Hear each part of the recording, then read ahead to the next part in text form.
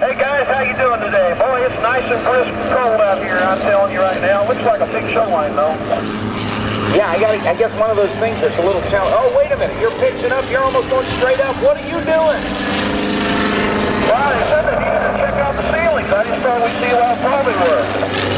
And they're probably not very high, but aren't you glad that you've got the ability to check out the rules and do some maneuvering that most airplanes can't do, like go straight still and almost, well, you just turned it on a dime and gave us 9 cents change. Yeah, let's see if we can do a little square loop here.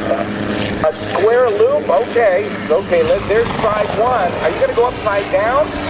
Oh, no, we're just going to go backwards. No, I can't do upside down. Those airplanes do that, but they can't go backwards either. That's right, they can't. All right, well then you're going to square it off now for the next side going down, right? Yeah, we're starting down on the vertical right now. Well, there you have it, ladies and gentlemen, a square loop. What's coming up next, Roger? Let's see. Let me think about that for a minute. I'll tell you what, we'll do a couple hammerheads again, and we'll do one away from the show line. We'll show off those beautiful motors. Looks like you got some pretty good wind coming from show right. Okay, here we go. We're going away from the show line, and we're going to pull it right up.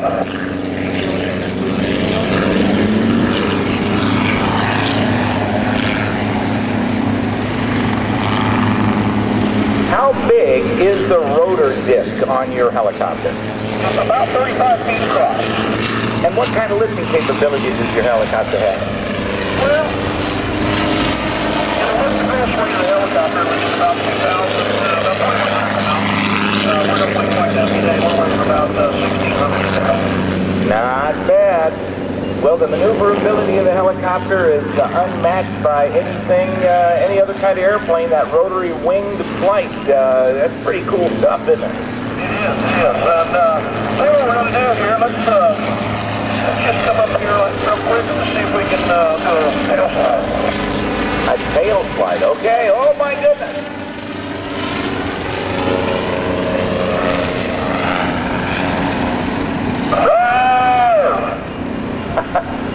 That's awesome. Looks good, bud. Boy, that'll get your adrenaline rushing around a little bit.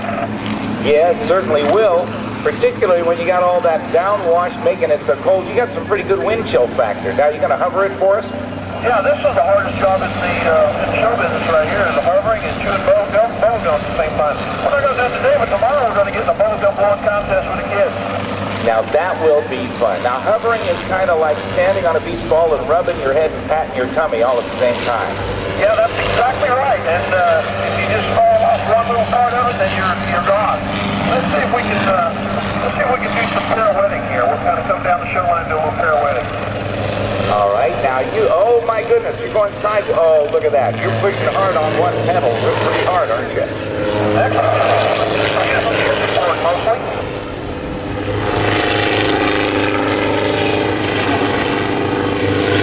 You know, if you had an itch on your nose, you'd be out of luck. You know, that wind blowing through the door, I almost blew my hat off. We'd have been looking for it. We'd have sent out a car to get it. Tell me about how your hands and feet are busy all the time. Well, you've got 5 flight controls. You've got 2 pedals, a collective, a throttle, and a cyclic. And what we can do, if I can keep the wind out here, we'll just go to the hover. We'll just do a little hovering lesson here. You ready for that? Yep, okay, so the cyclic is like a joystick, right? Yeah, that sticks right between your legs. It comes right between your legs just like a stick in an airplane. And it is used for directional flight. If I push it forward, I start coming forward, the nose goes down. Then if I pull it back, the nose goes up. Then I start moving backwards. Or, let's get level here. If I push it to the right, then the helicopter's going to go to the right. So it's used for directional flight over the ground. Okay, now what is you said you had something called a collective. What is the collective? Now the collective is the throttle. It's got a throttle on the end of a stick that I hold in my left hand. And all I do with that is if I want to go up, I pull up and it changes the pitch in the rotor blade. Just like having a fan, and all of a sudden you change the pitch in the fan, but you keep the RPM the same and it'll go up. So here we go. I pull up on the collective and up we go. We're starting to climb right now. And I'm holding myself over the ground with the cyclic and we're climbing with the collective. And if I push the collective down, then gravity takes over and down we come. You got to be real careful. You can start settling faster than you can quit. Oh gosh, okay, now tell me, what do the pedals do for you? The pedals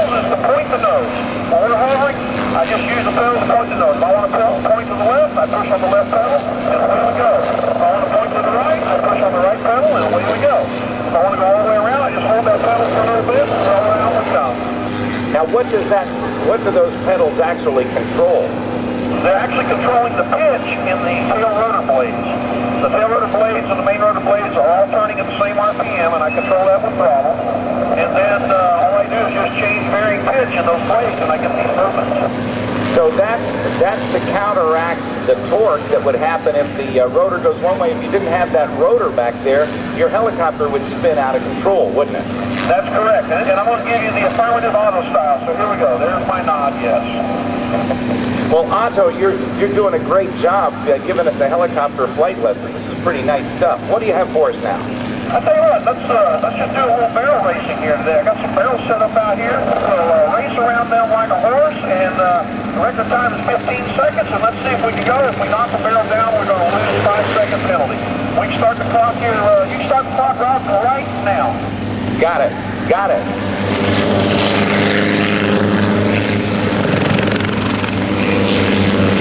Well, that's 12, 13, 14, 15, 17, 18. Oh, that wind's going to kick that barrel right back up for me. I was lucky on that one. All right, keep going, Otto. Okay, let's swing knock down. There we go. Well, now wait a minute. Don't leave a mess. Pick it back up.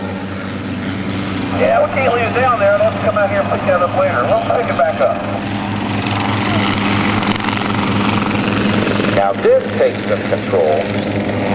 Let's see if he's going to be able to do it. 6-inch hole at the bottom of this barrel. See if I can get my skid inside of it.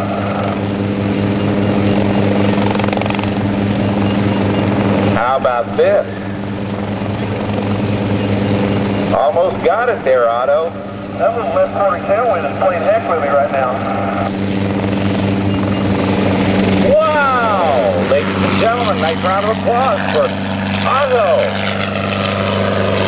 Way to go, Roger, the autopilot. Yeah, I better quit horsing around. I better put this thing back on the ground here. I think you've scored a new record.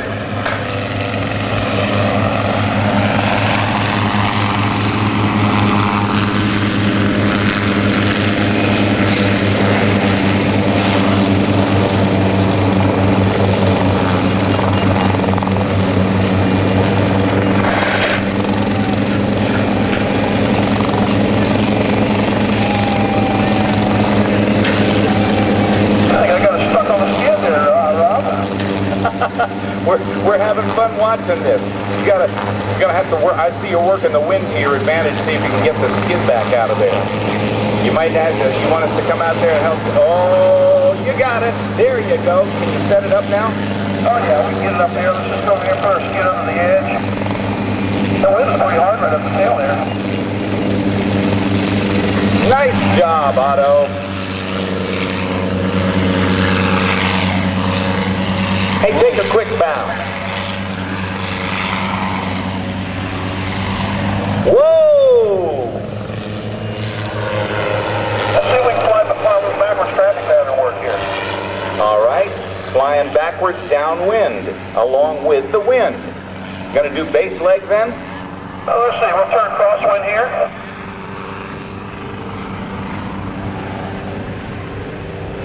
And then we'll turn downwind.